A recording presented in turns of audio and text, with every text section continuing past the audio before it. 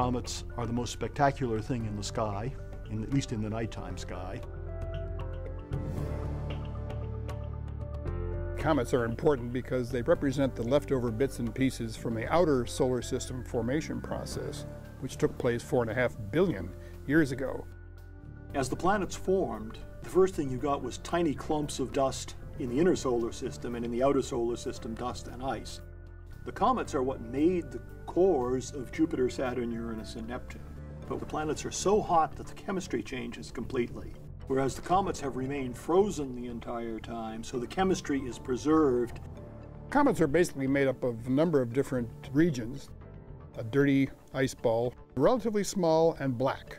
When it gets near the sun, these ices start vaporizing, which forms an atmosphere. And then when some of these dust particles are blown back away from the sun because of the pressure of sunlight, you form a dust tail, and often a gas or ion tail.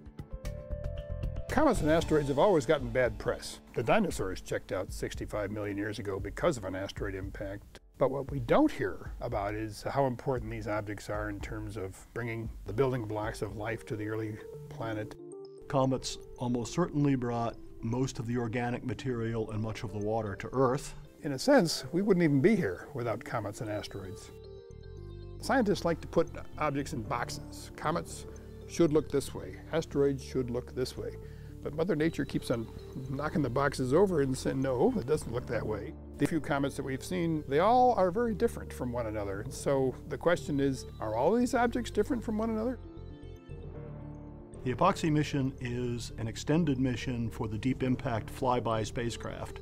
After we went past Comet Tempel 1 and drove an impactor into it, we spent a year or more observing extrasolar planets, and we are now on target for a flyby of Comet Hartley 2. Which is interesting in the sense that it's one of the smallest objects we've seen, and it's thought to be active over 100% of its surface. If we understand the comets really well, it will tell us how all the planets got made.